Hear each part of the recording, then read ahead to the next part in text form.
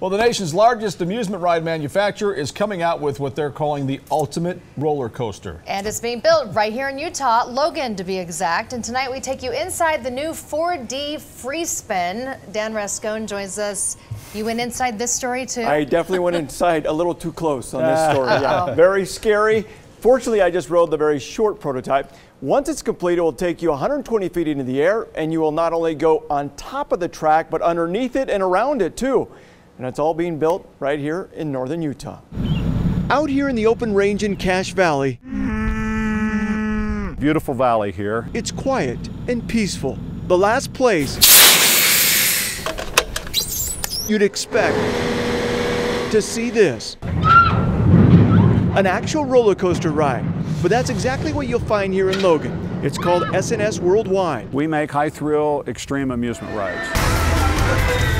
Right now, S&S has 450 roller coasters across the world in 33 countries, making them the largest amusement ride manufacturer in the United States. We do the complete design and engineering of our rides.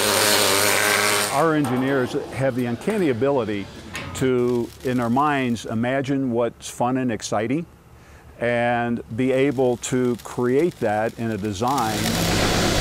And their latest design? We call this our 4D free spin. What makes this ride so high-tech is a free spinning ability which gives riders a different ride each time they go.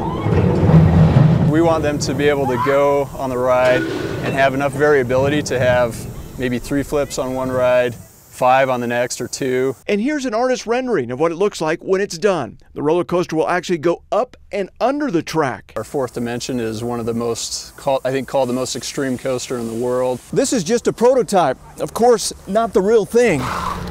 Hopefully I'm secure. Okay, here we go. So for this one, we're only going up 45 feet. The real thing, we'd be going up 120 feet. Uh-oh. Why am I doing this? Jesse right here, he's our friendly captain. He'll give us a nice little push, and away we go. Now a light push. Jesse, one spin, that's all I'm after. Whoa! Whoa! Whoa! Ah! So much for the one spin. Wow.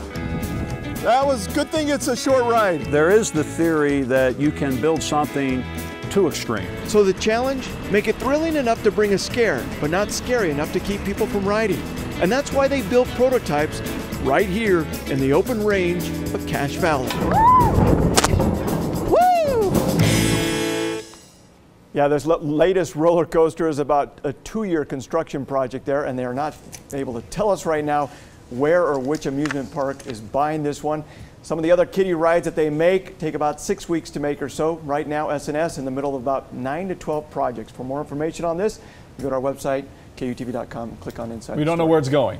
No, we don't. They won't tell us that big secret there. But yeah, it's quite the thrill ride there. But you saw the kind of the prototype, what it's supposed to look like. But right. I mean, I can't imagine going on that. I mean, I had motion sickness just from watching the video. So exactly. you're a brave soul, Dan.